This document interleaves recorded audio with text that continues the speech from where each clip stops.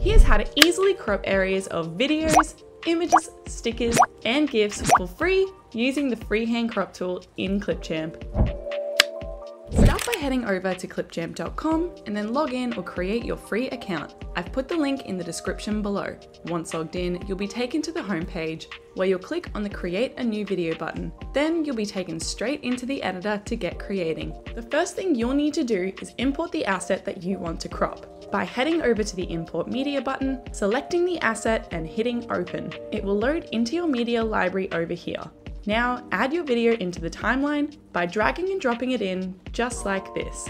Next, to crop your video, click on the asset in your timeline. It will highlight in green so that you know it's selected. Then navigate up to the floating toolbar where all of the editing options will appear. Click on the crop button, and now you can use the freehand tool to crop your asset by using your cursor to drag the corners and sides just like this. Crop your asset to your desired size, and then once you're happy, click on the Done button in the floating toolbar to action the adjustment. If you want to redo your crop, click into the crop button again, and then click the Revert to Original button, and the asset will adjust back to its original size. Next, you might have to make some adjustments with the positioning of your video, as your cropped asset may have a black background or border because it's no longer in its original aspect ratio. So to reposition it into place and to resize it, just click on the asset in your timeline and then use the freehand tool to move the asset anywhere you'd like on the stage. Then to resize it, just drag the corners around until you're completely happy. Now, if you'd like your video to fit into the aspect ratio, navigate over to the floating toolbar and select the Fit option. Then click on the Fill option. This will then expand your cropped asset into the aspect ratio you've selected. Now, if you'd like to keep the asset in the cropped size and not fit the full screen, add in a background to hide the black border.